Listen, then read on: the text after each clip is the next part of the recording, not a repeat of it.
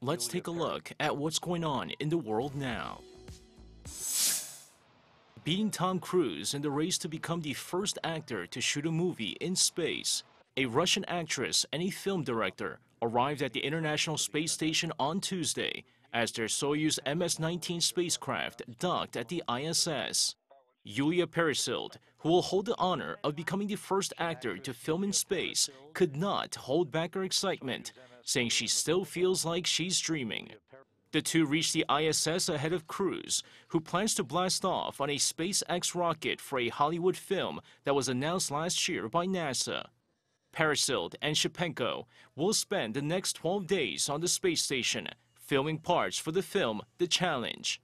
In the film, the Russian actress plays a doctor who is asked to travel to the space station to save a cosmonaut's life. Over in China, with the Beijing Winter Olympic Games taking place next February, the final round of 15 testing events and activities to test COVID-19 prevention measures began on Tuesday. For the next 3 months until December 31st, test events will be held in 8 ice and snow competition venues in Beijing and Zhangjiakou. These will also include 10 international competitions, 3 international training weeks, as well as 2 domestic test events with coordination from the IOC.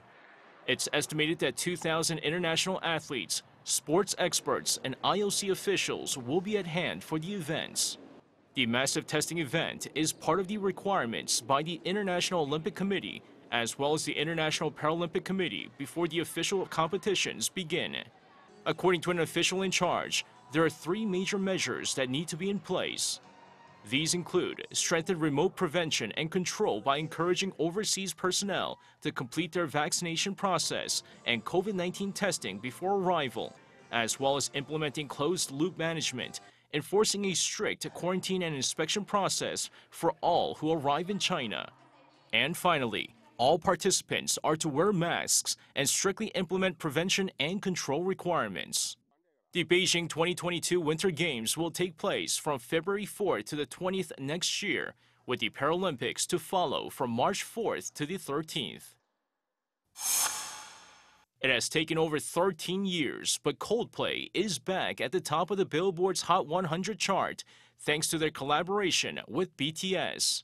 Coldplay, on their official Twitter page, also congratulated each member of BTS as My Universe is the South Korean group's 6th #1 in just a little over a year.